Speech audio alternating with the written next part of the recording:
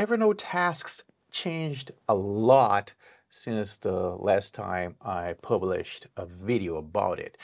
And I thought it would be a good idea to share with you what's new, how it works nowadays. But we'll start doing that at the calendar because the calendar also has something new. No, not this. This. We now have a week view and a month view. I'm going back to the week view, is the one I prefer. And now we can create a new task here because I have one thing that I want to show you. Maybe you already know that, but let's do it.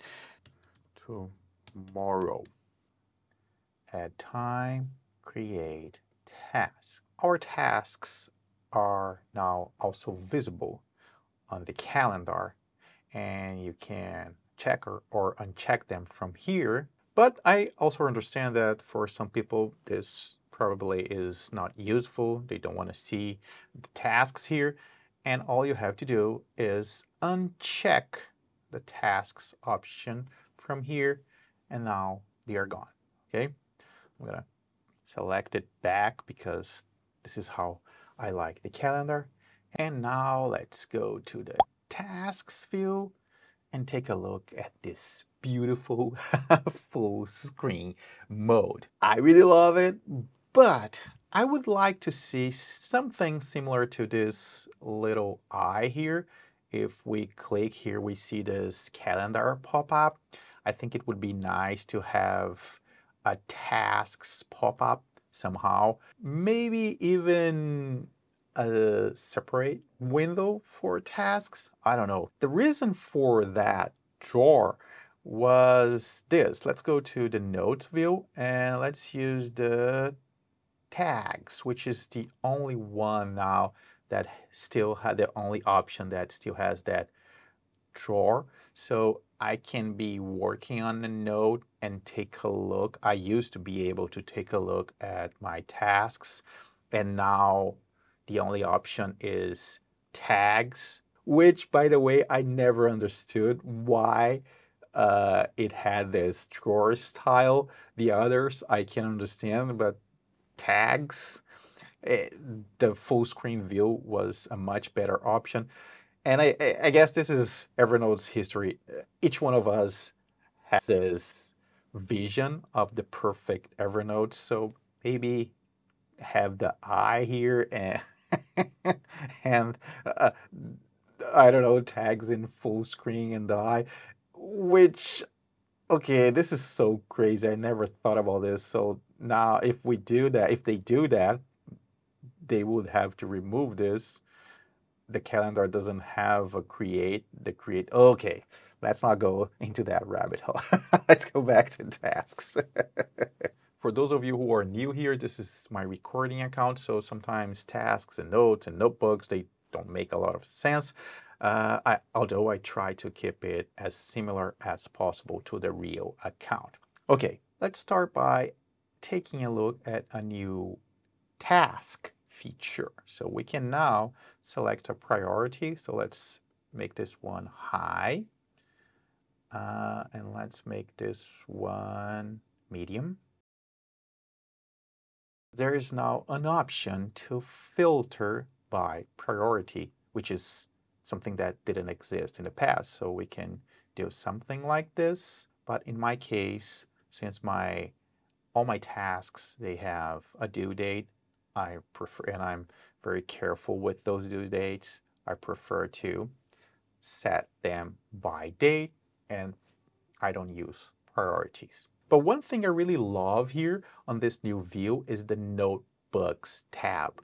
It didn't exist before, but of course we could filter by notebooks. I had some widgets that would filter the tasks by notebooks, and there was, I'm almost positive we could create a filter on the old task. No, I don't think so. Anyway, I was already using notebooks, but I didn't have a way to easily filter tasks by notebooks. And here's why I love this. For example, I have a notebook for my payments, and all the payments are here, but I don't need to see this, and I can collapse them. I usually see those tasks from here when I always start Evernote on the Evernote homepage, and the widget displays the tasks by due dates. And this is where I follow up with my tasks, my upcoming tasks, so I can collapse some of the notebooks. Or maybe, who knows, I want to go through all the payments from here, and I can collapse all the other options and just all the other notebooks and just check the tasks here. And then I can take a look at the clients, go through all my clients' notebooks. I think you got the point. What I like here, let's use air quotes here, is that I can filter by notebook. It's kind of a filter because I can collapse some of the notebooks and see and work just on what I need to do at that moment. And I love that they brought the what I call Evernote building blocks to the tasks field. Evernote is so simple to understand. We have notes that live inside notebooks. Yeah, we do have stacks, but not even that's something kind of hidden. The real building blocks are notes inside notebooks. And by the way, uh, stacks is just a visual organization. If you delete a notebook, all the notes inside that notebook will be deleted. If you delete a stack, you're not deleting, you're just unstacking.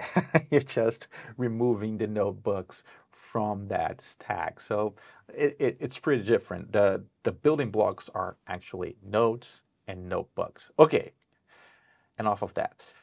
Now, if we go to notes today and assign it, let's go back to notes. Here's something new. There is a plus sign here, and all this tasks, of course, are inside this node, and I can click here to create a new task inside that node. New inside car. Okay, let's make this, I don't know, 25th, and create task. And if we go to that node, all new tasks, when you create it from outside the node, they will always be added to the bottom of that node. Okay, so here it is. Let's go back to tasks. Now, if we go to this three dots here, all the options here are the same. And as you can see, the first one there is not selected, not checked. So I'm not seeing the nodes shared with me. But before we click there, I want to talk about this. There are two ways to share tasks. You can assign just a task, or you can assign the task and share the node. My point here is how to share information when you are assigning tasks. So I'm gonna check this. And by the way, I think this should be show tasks shared with me, not nodes, because yeah, you soon understand. So now I have this task that I shared with this account from my other account. And let's go to assigned. So as you can see here, my other self assigned this to me. And here I have this note not available because I only shared the task, assigned the task to this person. That person assigned me and to my, this is so confusing. My, let's call it that. My real account, my everyday account shared, assigned a task.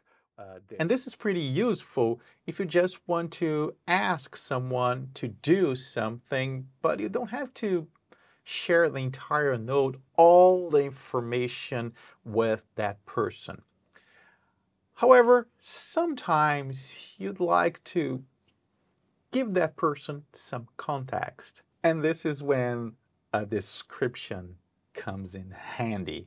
I just added a description to the other account, and here it is. You know what to do. And to be fair, I didn't see this as something useful, the description box, when Federico first shared that concept, this new concept on Twitter. But yeah, it is useful. And if we click here, here it is. The description box is right here. My problem with this at that time, and to some extent, I still see it as a problem. It's kind of having a note inside a note, because we have tasks inside notes, and now we have a note that is inside a task that is inside a note. But I guess it makes sense. By the way, let's try something here that I never tried. Yeah, that's text that doesn't exist to the search. See, this is what I mean. Yeah, let's not go there. Okay, there is one last thing I want to show you. If we click here, the calendar eye, there's the new task here. Of course, if we go, let's clean this. If we go to the calendar, we already know that there's we can create a task from there, and there is also a task here. So all these options here, here, and here will always create a task on your default node, your default tasks node. This didn't change, but as a reminder, let's go back to tasks, 3 dots, default tasks node. We can choose a different node here to be our default task node. Okay, this is it for this one. If I forgot anything, and I'm sure I did, please leave a comment to help our community. And if it was helpful, I'd appreciate a thumbs up. And if you want to help even more, please consider joining my Patreon, becoming a YouTube member, or buying me a coffee. Thanks for watching. See you soon.